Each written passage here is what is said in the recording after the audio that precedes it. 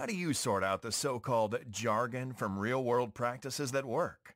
Do the members of your organization find some business or technology advice utterly confusing? Welcome to Real Talk with Sam Holcman.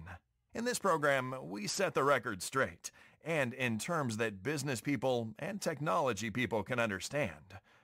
Now, here is your host, Sam Holcman. Welcome to this edition of Real Talk. Thanks for joining me. I'm Sam Holcman, and today's topic is the very important number 7. This may sound like a very strange topic to you, but it has to do with the following. So let me start with the conclusion, and then we'll come back to some of the logic behind this. And the number 7 is the number that people that study human understanding, human behavior, comprehension, et cetera, have now pretty much agreed on is the number of times that someone needs to hear something to make it stick or get an understanding of what it is, something related to that type of suggestion, unfortunately, in the world we're in today. And I'm chuckling because what happened was something recently that really brought this home. And then, of course, we'll talk about it as far as in the world of enterprise and business architecture. And that has to do with our own family. And we've been blessed with 4 grandchildren. And it's a little bit different world out there now with the bombardment and media bombardment that they see. And this has to do, once again, with the concept of the number 7. So one day, we have twin 7-year-old boys, grandsons. They went to their mom, and they said the following: "Mom, do you need this XYZ medication for your memory?" I'm not going to mention the XYZ medication, but I think you know what it is. It is on television continually. It is on the radio continually.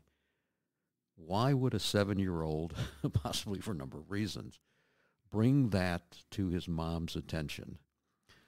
But I thought it was interesting. Now, if that wasn't enough, we've also been blessed with a couple of granddaughters. One is 12 and one is 9. And recently, testing this little hypothesis here and all of this media bombardment, we're sitting around the table, and I turned the television on purpose, which is something we tend not to have at dinner time.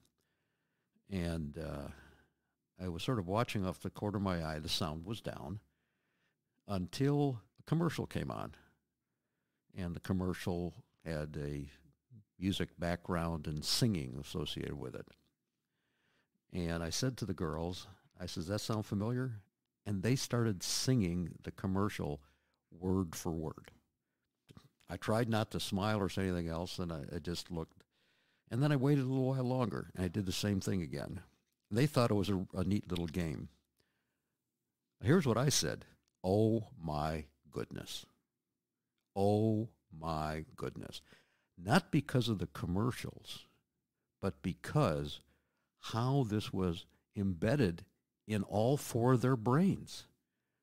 And so, of course, I started looking at some previous work and research that we did, and lo and behold, not only have they experienced it 7 times, but probably 17 or 70 times. Now, why is this important to us? Why would we think if we bring to our stakeholders an enterprise architecture or business architecture artifact and say, "Here you go," that they're going to, quote, get it? They're not going to get it. I can also reinforce that with a client of ours where one of the internal architects said to me, all she does now is to say, "I said it once, I'm going to say it again, and I'm going to say it again, and I'm going to say it again, I'm going to say it again, I'm going to say it again, and I'm going to say it again." I think that was 7.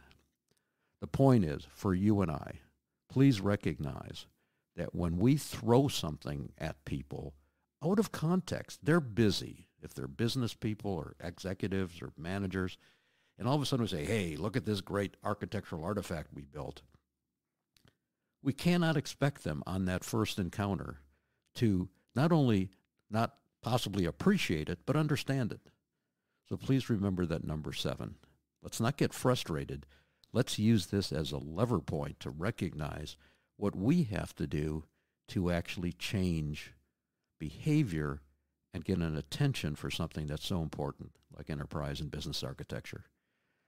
I hope this helps you as you move forward. And of course, this is something that we've been discussing in our Soft Skills for Enterprise and Business Architects workshop. Because of this, we recognize that that human condition in today's world of being bombarded continually with, I'll use the phrase very loosely, information, the actions we have to take. Hopefully this will help you as you move forward. Thanks for listening. Thank you for tuning in to Real Talk. Be sure to join your host, Sam Holcman, again for another edition of our program. We'll have more real topics of discussion then.